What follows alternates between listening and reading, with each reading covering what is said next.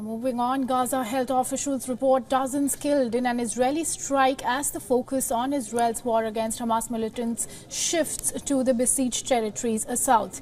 Now, Israel's relentless air and ground offensive has left much of Gaza in ruins and killed over 20,000 people, mostly women and children. And the health ministry in Hamas-run Gaza said that at least 70 people have been killed in an Israeli airstrike that hit a number of houses in a refugee camp. And the ministry said that the strike destroyed houses in Al-Maghazi camp in the center of the Palestinian territory.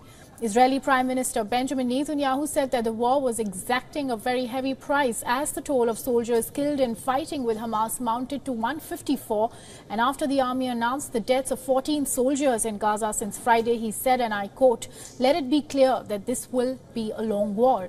Now, Benjamin Netanyahu also dismissed reports that the United States had convinced Israel not to expand its military activity. An earlier Wall Street Journal stated that Netanyahu was persuaded by Biden not to attack Hezbollah out of concerns it would launch an attack similar to the October 7th rampage by Hamas.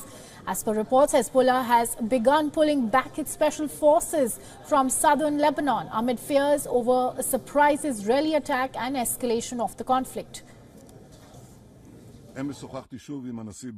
I told President Biden yesterday that we will fight until a complete victory, however long it takes. The United States understands that. I've seen false publications claiming that the US prevented and is preventing us from operations in the region. This is not true. Israel is a sovereign state. Our decisions in the war are based on our operational considerations, and I will not elaborate on that. They are not dictated by external pressures. Now, Netanyahu, justifying his policies in Gaza, said that there are countries whose positions we have to take into account. And the Israeli Prime Minister added that if we don't do that, eventually there will be a UN decision to impose a blockade on US and the whole world will be against us. As per reports, the Israeli Prime Minister rebuked Economy Minister for complaining that not enough was being done to protect soldiers' lives.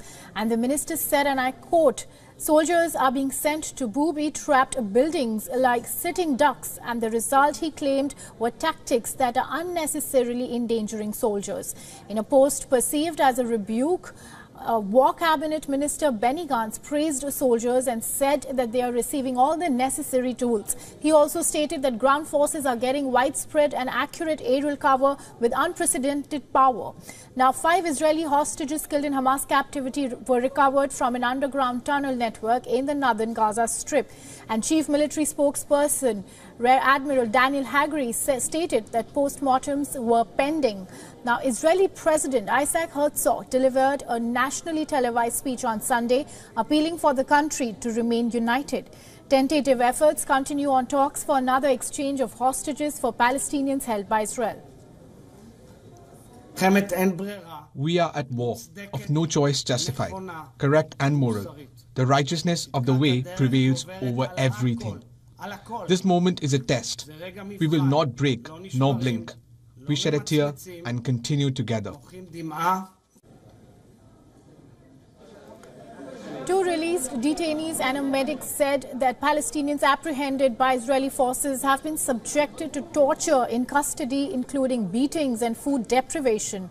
The Israeli army rejected the claim, saying detainees are treated in accordance with international law. They kept us in containers and took us to a border area, a freezing cold place where they poured water on us. Freezing cold water that made us shiver from the cold. Then they took us to the prisons and tortured us, beat us. We were forbidden from speaking. We were blindfolded and handcuffed all the time. They only handcuffed our hands in the front instead of behind our backs. We were hungry. They baked bread but didn't feed us. We were dying of hunger. We pointed this out for days. We have been warning for days that they are preparing for this because they know that the people don't want to vote for them, because they know that they will never be able to get the public's trust. Reports suggest Hamas militants opened fire on Gazans trying to get aid, while WION could not independently verify these reports. A desperate humanitarian crisis is unfolding in Gaza. Children and families have practically no access to water, food and medicines, and the whole Gaza Strip is living with very little or no electricity.